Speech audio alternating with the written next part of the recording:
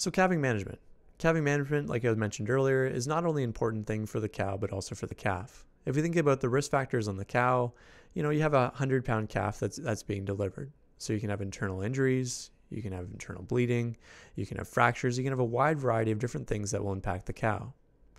If we think about the calf from a calf standpoint, it's equally traumatic. We can have broken ribs, again, internal bleeding. We can have anoxia, the inability for the calf to get oxygen, and all of these can contribute to significant challenges that happen in early life. One of the consequences to having difficult calvings or dystocia is having stillborn calves. A stillborn calf, as many of you know, is a calf that dies at birth or within the first 24 to 48 hours after birth. This graph is from the National Dairy Study, which is a study that went out and surveyed about 1,000 dairy producers across Canada. And what they mentioned was that 5% of the calves on their farm died at birth or within the first 24 to 48 hours. The interesting thing is you see a huge distribution. So on some farms, this is a significant issue, like these ones down here, about 8% or higher, pretty significant issue on their farm. But some farms, it's a non-issue, less than 2%. So not only is this a huge welfare concern, again, back to the consequences like I mentioned earlier, rib fractures being painful, inability to get oxygen, and distress that's associated with that, but it's also a significant economic issue. For every stillborn animal that's born on the farm, it costs the producer about $900. And a lot of that is related to calf mortality, the opportunity cost to not have that animal come in as a replacement in their dairy herd. But we also have the cost that's related to the dystocia event in the cow. So we have, dystocia event. We also have the cost of discarded milk, increased drug and veterinary costs, increased risk of being culled, decreased milk production, and also an increase in the days open. So all these consequences will lead to about a $900 cost for the dairy producer for every stillborn calf they have. If we think about how to monitor stillbirths on a dairy farm, it can be done quite easily. About 70% or 60 to 70% of farms are on DHI or Lactanet and record this pretty regularly in that program. So using Dairy Comp, you type into your command line events /3, and this will give you this calf report or this calf table, which gives you a ton of different information where you have, number of freshenings, you have the proportion of twins, percent females, percent alive, and also percent dead. So on this particular farm, they were 2%, which is a great farm and what you'd strive for. Goal ideally is to be less than 5%, and this is a goal that's been generated by the Dairy Calf and Heifer Association in the United States. So this is an example of a herd that potentially is having a problem.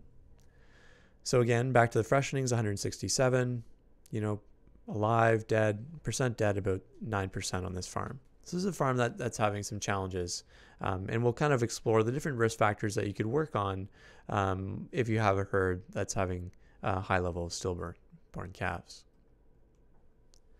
So if we look at the three main factors that are associated with stillbirth rate on a dairy farm, there's a couple things that you want to consider. The first one is calving management, which is a significant thing that we can really manipulate and improve what's happening with the producer and provide some education on that. There's also the age at first calving and also nutrition, and we'll go through each one of those individually. So if we look at calving management, I think, again, we can break it down into three main factors that we can manipulate to improve calving outcomes. The first one is their movement prior to calving. The second one is their calving supervision that we're providing. And the third one is when we're intervening or providing the right intervention at the right time. So we focus on movement prior to calving. So movement is not an issue as long as the cow is moved, ideally within 2 days prior to calving, or at the onset of stage 2 of parturition. And what the onset of stage 2 of parturition means is the feet or the amniotic sac are out the vulva and the calf's ready to go through the calving event. When we run into issues, if we're moving cows at the onset of stage 1 of parturition, that's when we're going to run into some bigger issues. So we might have a longer duration of calving, we might have a higher level of assistance, and we also have a higher risk of dystocia and perinatal mortality. And that's related to these cows that when you're moving that stage 1 of parturition, when the cervix is dilating, they're going to go and they're going to try and start exploring their environment to make sure that that's a safe calving area for them to have their calf. And that's why we have that kind of delay of that or the progression of parturition. So the next thing, like I mentioned earlier, that we can manipulate is calving supervision. And the quality that we do for supervision can have a huge risk or a huge influence on our risk of having a dystocia or difficult calving event.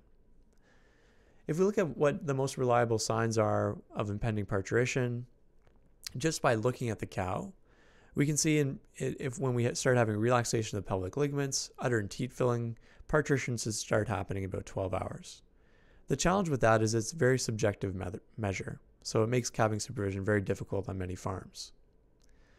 It's also hard, calving supervision is hard on smaller farms because we don't have the labor that's necessary to go and provide that 24-hour supervision.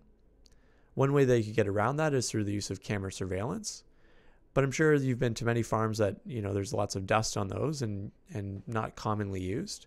And that's because you have to actively go in and look at those cameras. So one of the ways that we can provide better calving surveillance or calving supervision is through the use of monitors.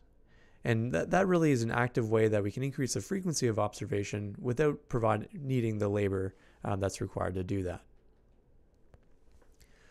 So one of the good ways that we can start monitoring calving supervision is through monitoring body temperature. So what happens when a cow enters into parturition, they'll have a drop of about 1 degree Celsius in their core body temperature. And that happens about 48 hours prior to calving. So that'll give the first alert to the producer that parturition is going to occur within 48 hours. Also, when you use these temperature boluses, like the ones that go into the vulva, when they get expelled from the vagina, you also will have another decrease in body temperature. And that will alert that the cow is in stage 2 of parturition. Another monitor you could use is the use of an activity monitor. So activity monitors are really common on farm, mostly through estrus detection. And what happens with these activity monitors is that they'll start to increase the number of steps that they take, mostly around the stage 1 of parturition. So about 8 hours prior to parturition, they'll start to have an increase in the number of steps that they're taking. So that can alert the producer that, hey, something's happening, and within 8 hours, this cow might calve. The challenge with it is that there's only about a 70% increase in the activity that the cows have. So many of these activity monitors do not have the proper threshold to provide an alert that this cow is calving, because most of them are set on estrus detection, where you have a 140% increase in activity. Next monitor is rumination monitors. So that about 8 hours prior to parturition, you have about 70% decline in rumination time. And the largest drop occurs in the final 4 to 6 hours prior to parturition. So that's nice because the producer gets provided with an alert to say rumination is dropping, this cow might be close to calving. Another monitor that you could use is one that monitors tail position and movement. And how this particular monitor works is that as cows enter through stage 1 of parturition, their tails will start to be elevated or raised for a longer period of duration. And if the duration of the tail, raising stays high for a longer period of time, it'll send an alert to the producer. And this particularly occurs about 2 to 6 hours prior to parturition, and is a reasonable way to alert to the producer that parturition is occurring. So what's gained with using all these monitors? I think what's gained is that we improve our active surveillance of parturition. So it provides an alert to the producer to say, this cow is going to calve soon. And then they can potentially use calving surveillance or go into the barn more frequently to ensure that this cow is progressing over time. The final thing that I think we can manipulate is calving intervention. So if we look at it from a purely academic standpoint, when to intervene, an intervention should be applied when a cow is in labor for more than 70 minutes after the onset of stage 2 of parturition, or when the feet or the amniotic sac are presented to the vulva. The challenge is it's really, really difficult for a producer to identify, that the onset of stage 2 of parturition and really time out that 70-minute duration or window. So a more realistic way to intervene is really to, examine the cow when you first see her in parturition. And an intervention should be applied if the amniotic sac has brown, red, or fetid fluid, or there's cotyledons present, If you see that the tongue, head, or feet are swollen and cold, if you have malposition of the calf, if you have twins, or you have poor fetal reflexes, that's when you should provide intervention when you examine that animal at first. If everything's totally normal at first exam, you really just want to monitor progress, and you want to ensure that progression is occurring every 30 minutes. And if you're not getting progress, or the calf has poor signs of vigor, then you should intervene. The next thing that's associated with stillbirth rate or prevalence of dystocia is nutrition. And it's really important that we provide, obviously, really good nutrition in the last trimester of gestation, not only for the transition cow period, but also for ensuring that we have a good calf that's born.